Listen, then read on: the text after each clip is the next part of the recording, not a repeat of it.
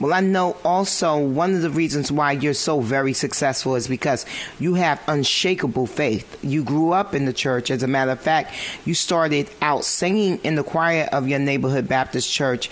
And what did that mean to you? And how did you manage to go from singing in the Baptist church to being the Queen Diva of bounce music? Because that's not an easy transition.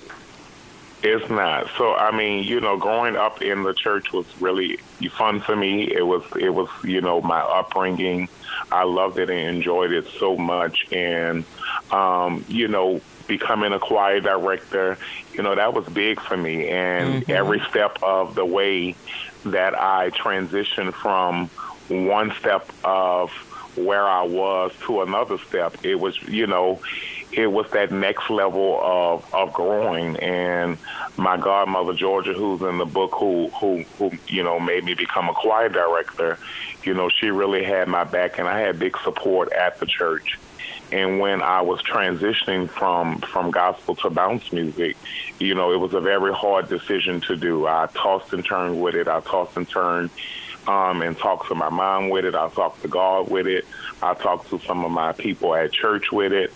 And, finally, once I got the answers that I were looking for, that no matter what you do, no matter what type of music, no matter what type of walk of life, no matter which way you go in life, if you keep God first, you can do anything. And that's where I kept my mindset, keeping God first.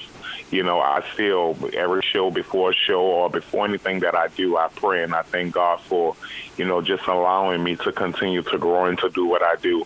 And God's put certain people in certain positions. And when I learned that I had my purpose in life and what I needed to do, he gave me this position to be able to use my platform to do a lot more things than just gospel music, bringing people, different walks of life together through the power of music, and, helping in so many other directions of things that I do.